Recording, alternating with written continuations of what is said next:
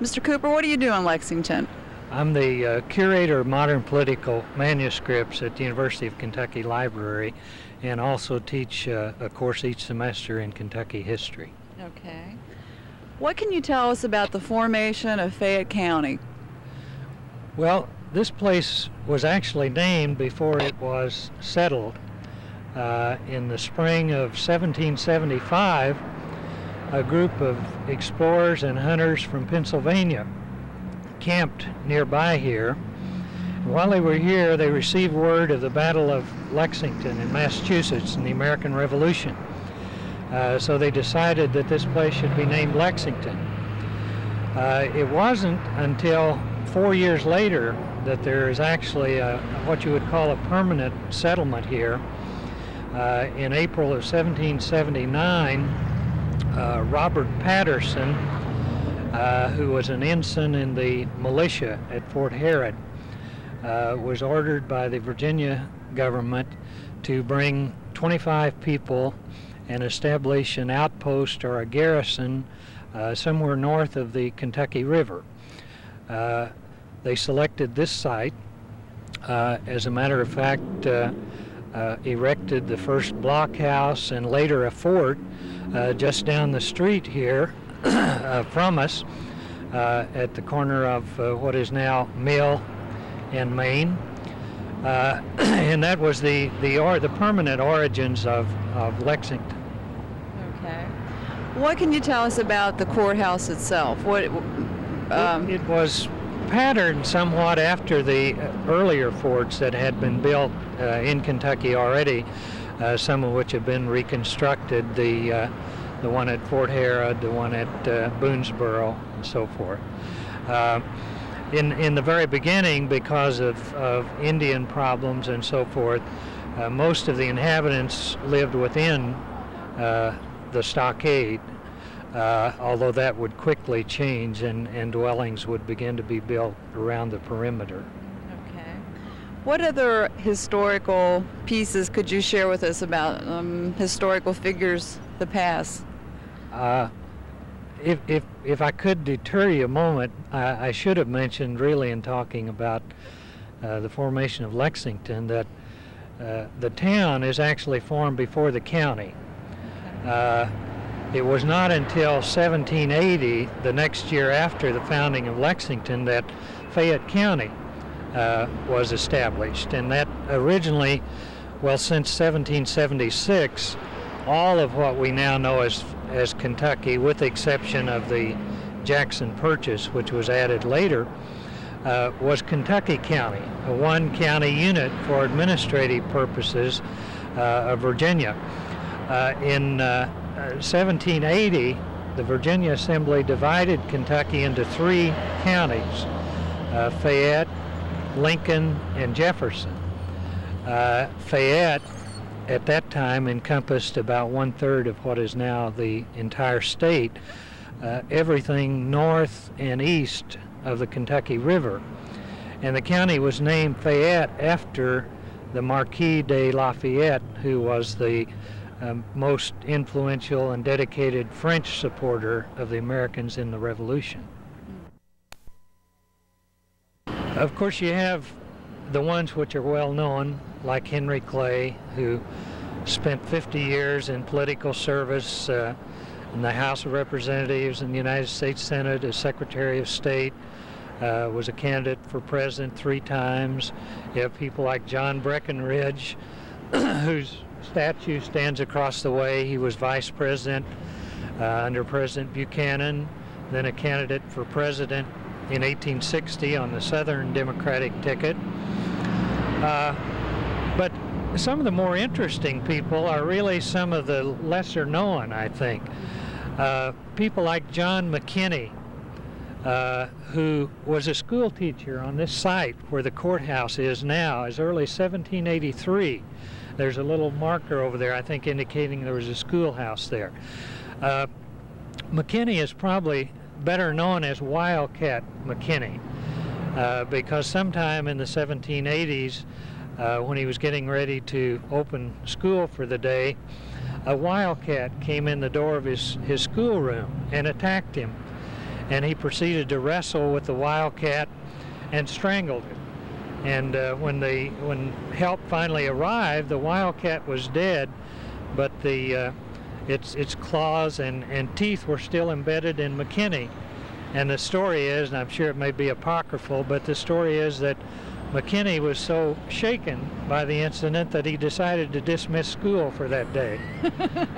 There are people like Konstantin Rafinesque, who's well known among scientists, but not among the general public, who was a professor of natural sciences at Transylvania University. A very eccentric individual, but one who contributed immensely to the botanical and the zoological information at that time. A fellow who, for instance, proposed to build a botanical garden and an arboretum in Lexington in the 1820s. The exact same thing that the city and the University of Kentucky are now proposing to do much later. He eventually left Transylvania under a cloud. There was a lot of probably professional jealousy among his colleagues, plus the fact that he didn't attend his own classes very well. He would go off on field trips and be gone for 6 weeks at a time. I'm sure the students at Transylvania loved it, but the administration didn't take it very kindly. And he eventually left and supposedly put a cloud or a curse on Transylvania University. Someone many years later, after Rafinesque had been dead for a long time, found that he had been buried in Philadelphia, and they thought it would be a good idea to disinter the body, bring it back, and he's now buried in the basement of Transylvania, or of Morrison Hall out of Transylvania. And there's the legend that every Halloween, or maybe on his birthday, I'm not sure which, but some brave students will volunteer to spend the night over the crypt so that Rafinesque can't escape and destroy the university. People like that, I think, are maybe not as important in the total picture, but certainly a lot more interesting. King Solomon, who was a hopeless derelict and the town drunk, but who, when in 1833 a very serious cholera epidemic struck Lexington, 300 people died in 2 weeks, including 3 doctors who were trying to treat it. There weren't enough people to dig graves, to dispose of the bodies. People who could wouldn't, because they feared contacting the disease. King Solomon dug graves almost around the clock. And he survived the epidemic. He never contacted cholera. Many years later, a fine tombstone was erected to him in the Lexington Cemetery because of his services. People like that, I think, make every county and city of this size are going to have their fair share of prominent people who are well known.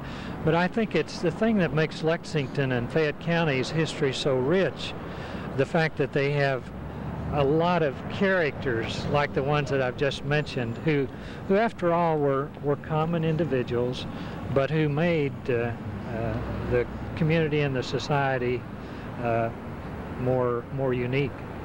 That tourism, of course, is one of our major industries here. I probably should have mentioned that when we were talking about the economy. To start right here in Lexington, within easy walking distance, you can absorb some of the magnificent history of the town and of the county.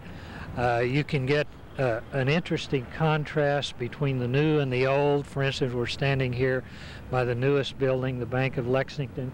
2 blocks north of here is Gratz Park, which at one time was a part of the Transylvania University campus.